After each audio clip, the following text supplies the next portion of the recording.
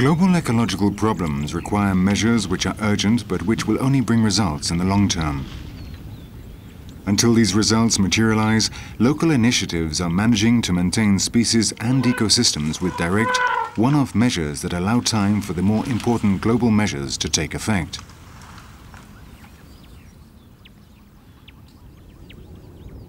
The African elephants are a good example. While fighting for a total ban on the ivory trade, which would bring an end to poaching, while corridors are being created between parks in order to permit the movement of the herds, and while local populations are educated and involved in the care of the pachyderms, an enterprising woman is managing to recover the orphans of poaching.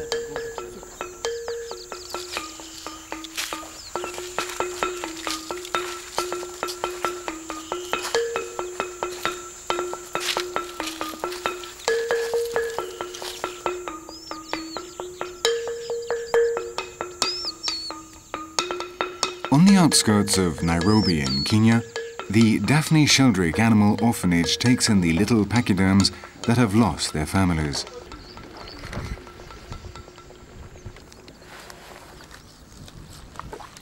Elephants have a very complex social life, so the little ones need a great deal of care to replace that given by their mothers. Here in the orphanage they receive just that. But the result of this project goes beyond the recovery of these little elephant calves.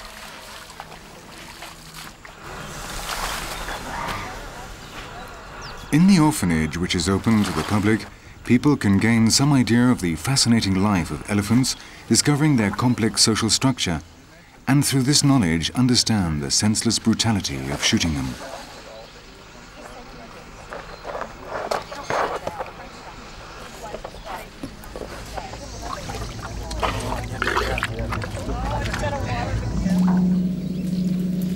The orphanage also takes in other colossal orphans.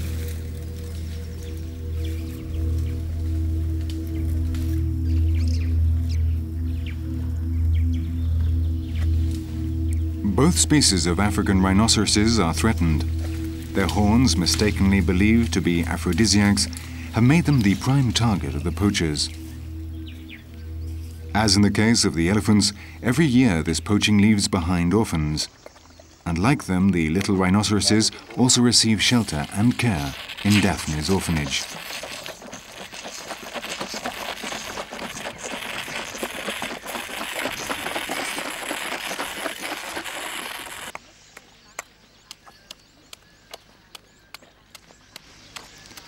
In this way, the seeds of a new awareness are sown.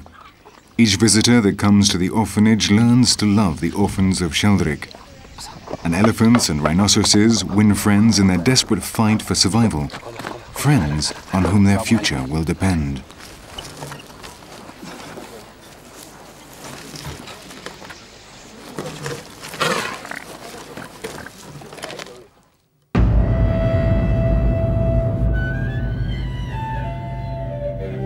Some species, however, find it much more difficult to gain the sympathy of man.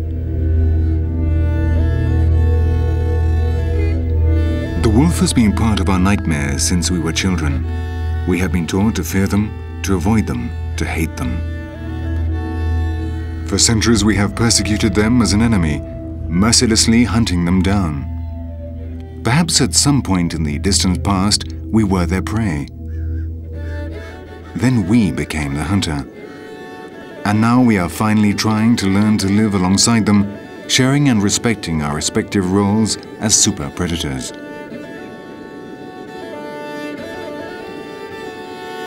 Yellowstone National Park was created in order to avoid the extinction of the American buffalo.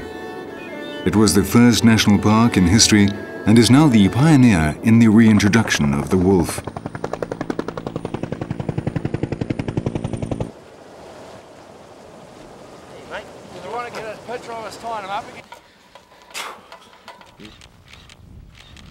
When the park was created in 1872, there were still grey wolves in Yellowstone.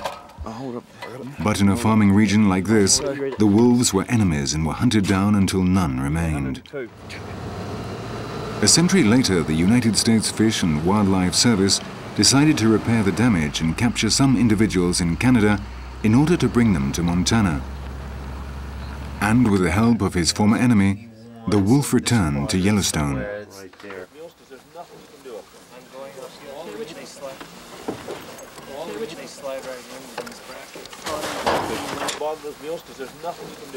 After years of preparation in 1995, 14 individuals were brought from British Columbia, and the next year another 17.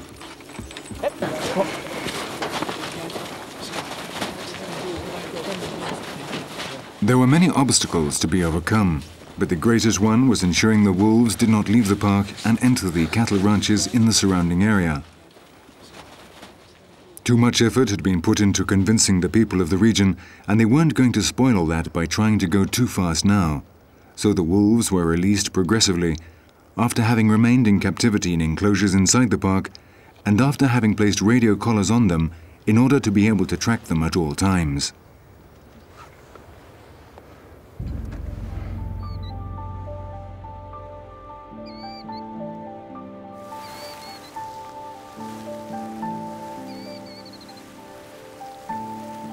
The experiment was a success and has benefited the ecosystem as a whole.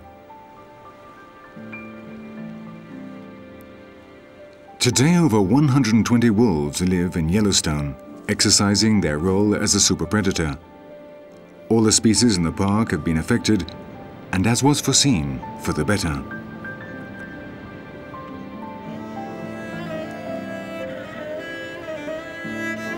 Populations of herbivores such as the North American elks, moose, pronghorns and buffaloes are now much healthier.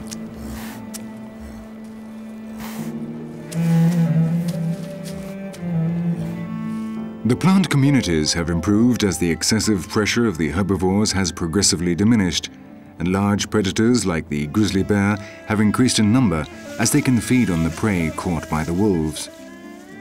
The entire park appears to be healthier each year, more and more approaching its natural ecological equilibrium. What once seemed impossible has now become a reality.